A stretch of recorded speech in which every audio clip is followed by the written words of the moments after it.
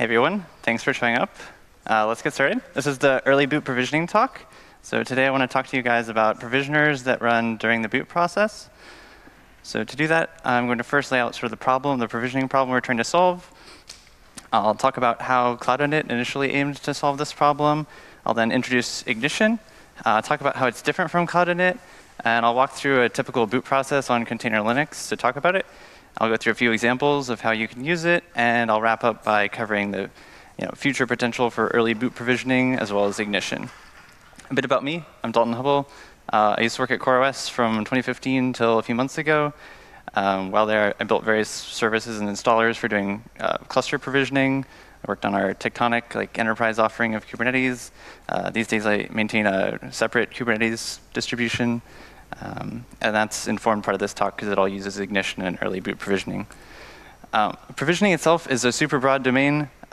It generally covers how to provision many Linux hosts for some particular use case and for some definition of many.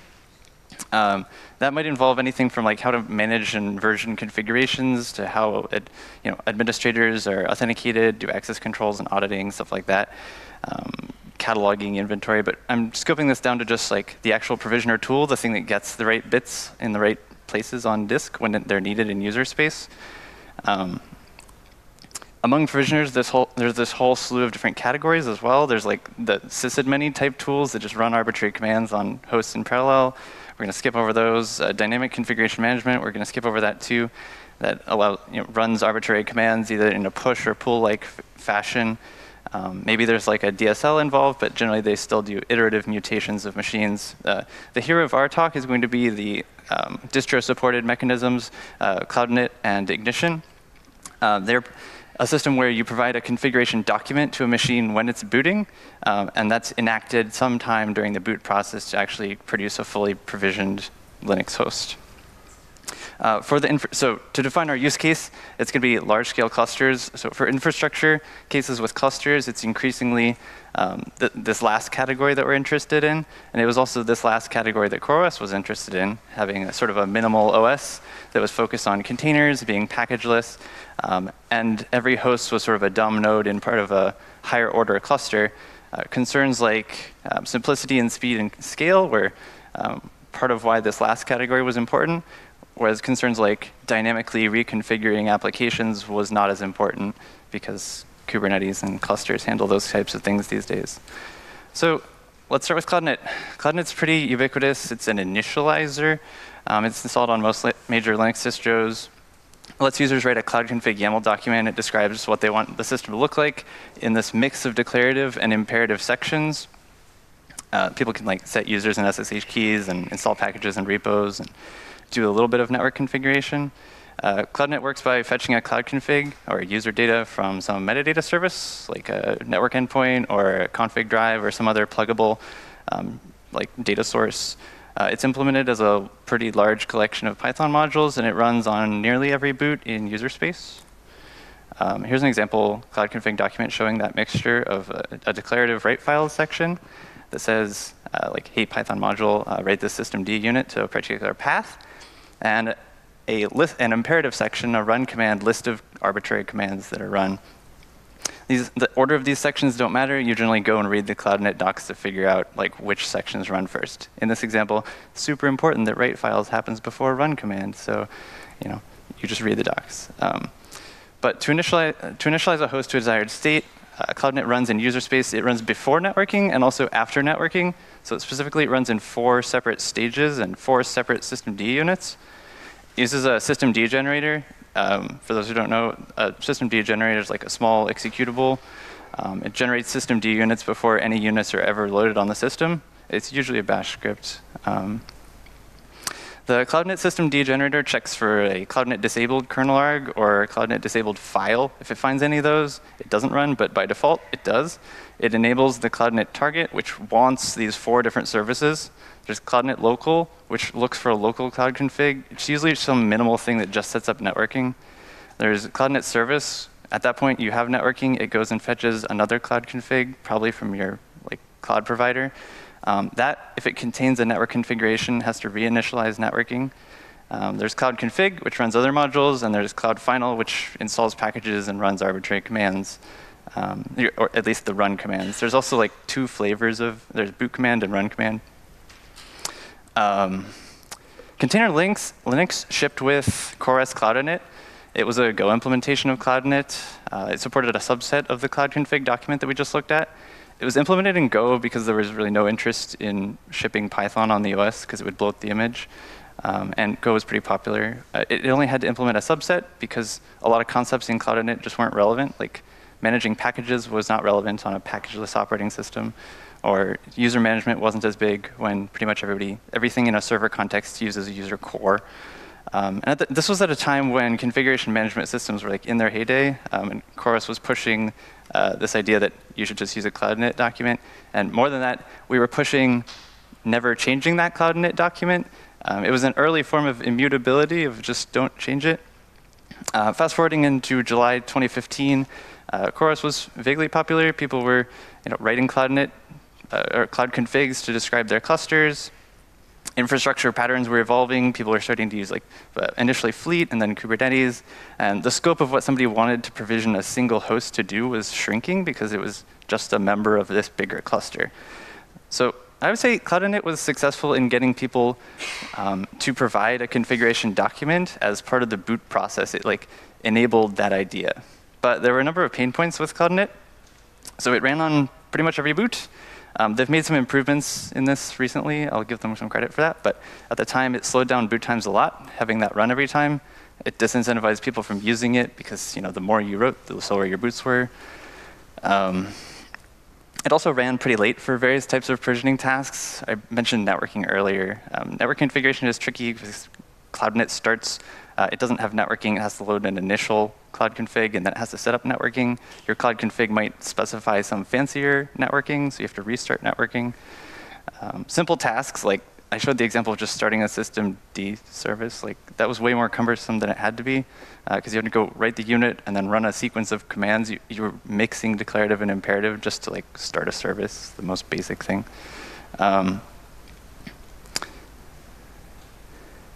Sorry. You also have to be really familiar with the different stages of cloud. You have to go read the docs for every section to know what ran before what. So it's complex. And for a lot of users, a ton of users, cloud-init became this mechanism for running arbitrary commands. You'd see cloud configs that looks like this. Basically, it accepts actual bash scripts, which a scary amount of people end up actually doing, or glorified bash, which is what I call this one here. This is really, really problematic because it turns out poorly written scripts will prevent your system from actually coming up for very unimportant reasons. Just the other day, there was a case where someone had makedir instead of makedir-p, and that prevented this caused some outage related to the nodes not being able to actually join a cluster. So simple. Also, that example I showed earlier, starting the system D unit, I don't know if you noticed that -- no block flag. That turns out to be super important, because if your service is waiting on Cloud Final, like Docker, if you don't have that, then again, your system will hang. So authors have to also be really aware. They have to be cognizant of the fact that their cloud config is going to be run again on every boot. So makedir versus makedir-p is a great example of that. This was also really problematic because your system would seem to run fine. It would reboot after 7 days or something, maybe some auto update, and that's when you would discover an issue. There was this disconnect between a bug in your cloud config and the incident that it ends up causing. Developers start writing defensively because they start realizing this is a problem, so you end up with partially configured machines. People make things optional.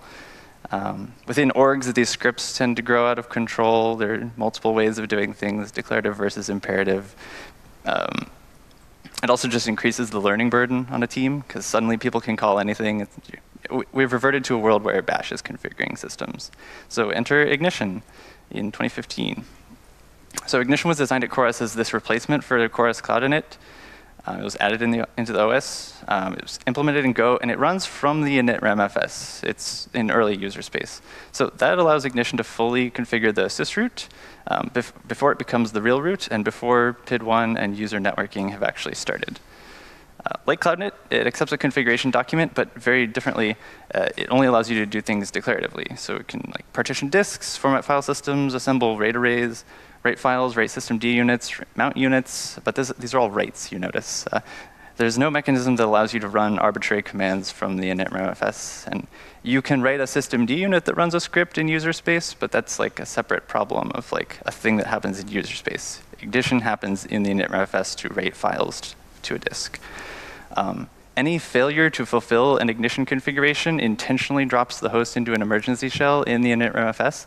This provides sort of a, in large-scale clusters, this is useful because it provides a guarantee that if a system gets into user space, Ignition successfully fulfilled it, like everything in that document. Otherwise, you'd never get there. It prevents bad hosts from ever joining a cluster. The way CoreOS integrated Ignition into our distro was so that it would only run on first boot from disk. That forced an immutable style, which is something we were just encouraging before. Let's walk through a container Linux boot process to sort of show how this works. So Ignition runs in early user space. Why does that? OK. We're going to skip that in the interest of time. On container Linux, grub acts as the bootloader. It's responsible for like going and picking our kernel, loading it into memory, and actually starting it with the right kernel args. But grub does two super important things on container Linux related to this. First, it has to pick between two user partitions, A and B, partitions 3 and 4. That's based on GPT priority attributes. Ignition is totally fine with this system that the user partition can be swapped all the time, because this is how auto updates work. The second is that grub is the integration point that supports Ignition's mechanism to run only on the first boot from disk. Let's hop into an example of that. So I actually did a screen capture beforehand, which I hope works. It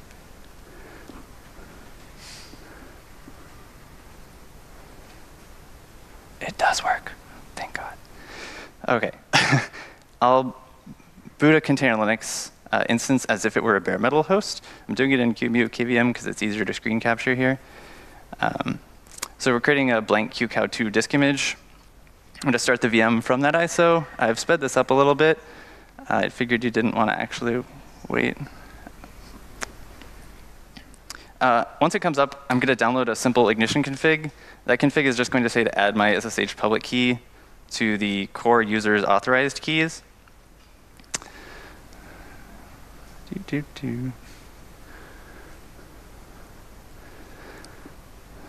can look at it. So yeah, just add that public key to the core user's authorized keys. I'm then going to run the CoreOS install script. It's just a script that does the actual install to disk. It writes the production CoreOS image bit for bit to the target disk. And as part of that install, I specify the Ignition config. This is how you do it like by hand if you're walking up to a bare metal machine with a little USB stick. But in the real world, probably for large-scale clusters, in basically the Pixie world, you're going to Pixie boot all of your bare metal machines in this exact same way into a live container Linux environment. And you would just script out the same install process. Let's take a look at the two partitions that are interesting, partition 1 and partition 6. So partition 1 is the OEM system partition. Inside of it, you'll find a CoreOS first boot file. That first boot file is actually read by grub. Yeah, we see the file is present after a disk install. If we inspect the grub config, we'll untar it here. Grub is actually looking for that first boot file and using it to set a kernel argument of CoreOS first boot equals detected. So this is the mechanism that ensures that a kernel arg is always going to tell the subsequent systems that this is the first boot from disk.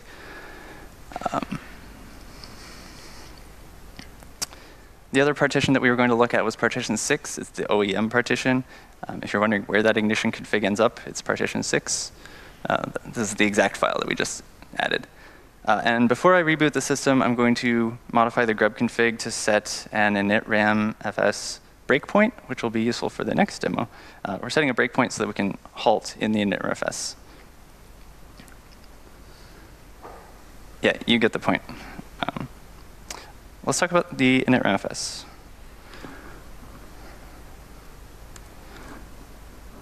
So the Linux kernel introduced the initramfs in 2.5.46. It's a CPIO archive that gets paired with the kernel image, and it contains initialization code to initialize all your devices and mount the real root file system, and this all happens before starting PID 1. Originally, most of this code lived in the kernel itself, but it started to grow and it had too many responsibilities. Things like it has to go find all the block devices, whether those are local or remote, or you start getting into like NFS root file systems, getting DHCP leases, setting up networking, knowing about RAID arrays, LVM, decrypting partitions, how do smart cards work. It's a lot of stuff to put in the kernel, so it was moved out. And it runs in this early user space environment. It has memory protection and syscalls and klibc, and it runs before PID 1. It doesn't have to be POSIX compliant. It's a weird early space world. On container Linux, we used Dracket to prepare the init-rfs image in the CoreOS SDK. We can quickly, we have to do this again. Maybe this wasn't the best idea. We can quickly cork enter into the CoreOS SDK. It's just a chroot. We see a set of scripts that help build the distro. And there's a source repo called boot engine.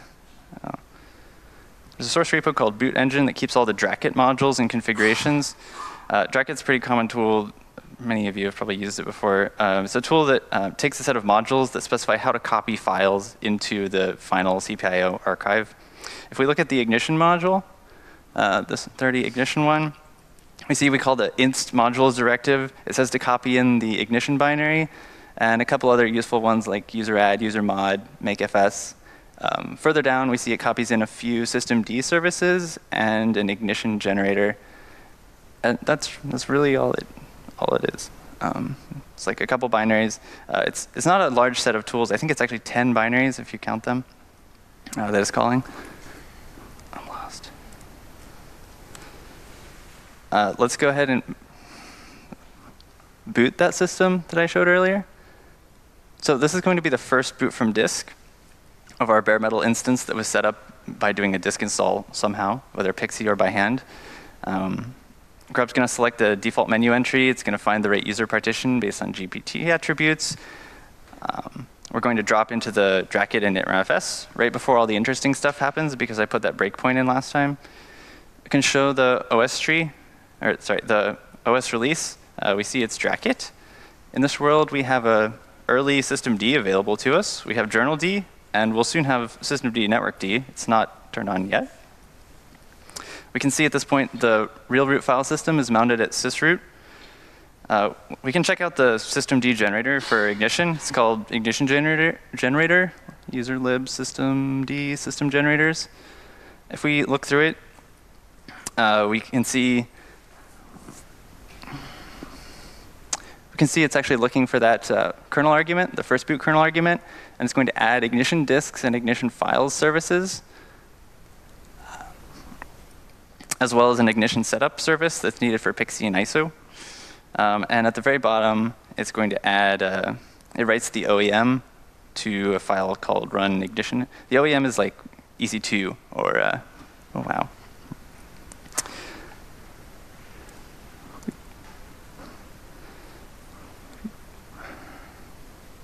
I've lost my place.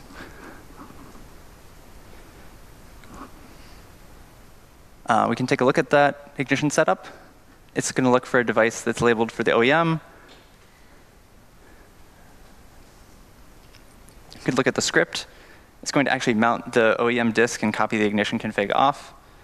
This is how the Ignition config gets in place. And shortly after this, I'm going to actually manually invoke the Ignition setup, which is going to trigger Ignition setup to run. It'll bring up networking, and then it'll run the 2 stages of Ignition, Ignition files and disks. I wish this were a little more speedy.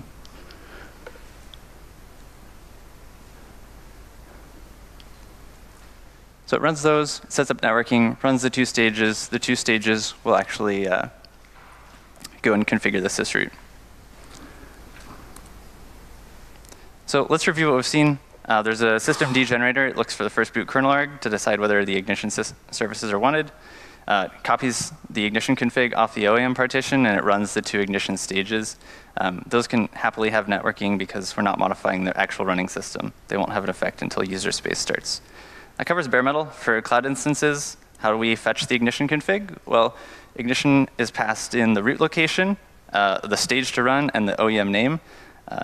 It declares an engine and the engine is run. This fetcher is actually specific to the OEM.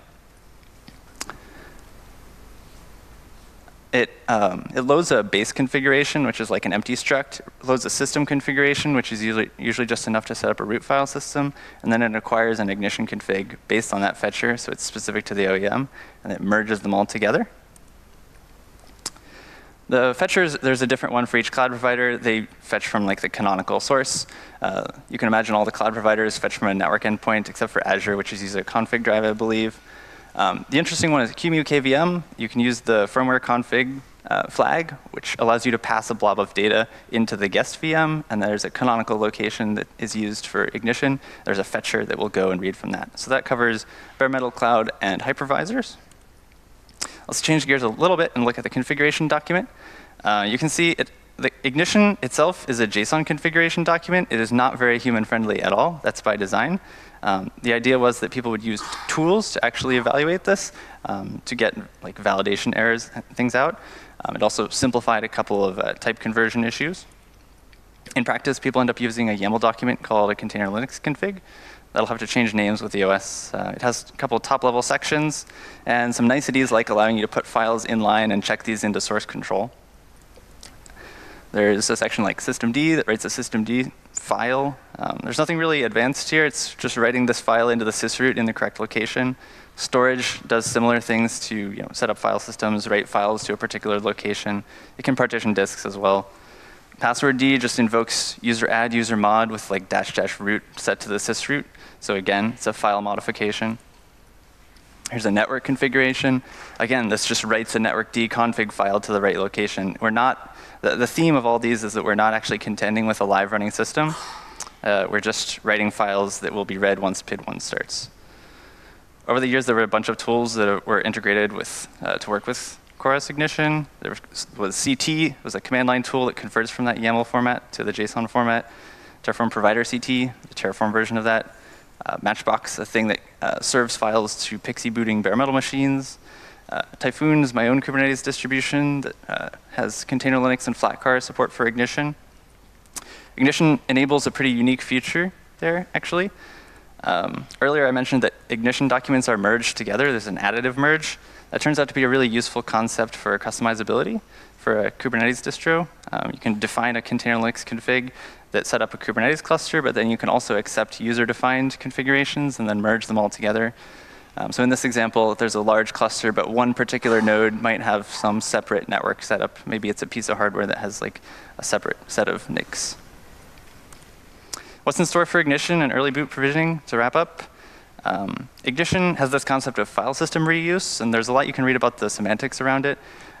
There's ongoing interest in how do we get that same type of reuse available for like RAID arrays, for partition reuse and disk reuse. This is useful if you want to like fully reprovision a cluster, but you maybe want to preserve some sort of RAID array that's on some set of disks. Often the case in Kubernetes clusters. There's work to get SE Linux enabled hosts working. No correlation to Red Hat, I'm sure. I think that's actually already in there. There's work to get RPM OS tree. Of course, Red Hat's influence again. I think that's related to installing RPM packages in the sysroot. You can imagine how that would be very similar to, it's a similar pattern. There's work to get LVM and encrypted volumes in there. Since CoreOS was acquired by Red Hat, that means Ignition's actually coming into more distros. That was confirmed in blog posts. I drew this amazing diagram here to show, so CoreOS Container Linux is continuing on for 2 years. This is my understanding of it. I no longer work for CoreOS or Red Hat, just clarification. This is my understanding. Continues on as Container Linux. Flatcar forked it. They also have Ignition support, and Fedora and Red Hat CoreOS will also have Ignition support because that was announced. If you want to compile Ignition yourself and put it in your own init RFS, it only uses these 10 tools. They're compiler options where you can, if you have a different path in your personal init RFS, you could just change these and shove Ignition in there and see how it works. To recap, so cloud-init pushed people towards this idea of having a configuration document and doing the provisioning as part of the boot process. It had a couple of pain points. Ignition tried to solve those pain points, and there were a few key insights, like 3 of them. Running from the init RFS in early user space is really advantageous. We integrated with Grub so that Ignition would only run on first boot to enforce this immutable style. And we permitted only declarative elements in the configuration document, so no arbitrary scripting. And finally, Ignition and the whole concept of early boot provisioning are going to become available on more distributions. I think that's pretty exciting. And maybe you can try it out yourself. So with that, thank you all for attending. And I think I'm the last talk for the whole thing. So, yay.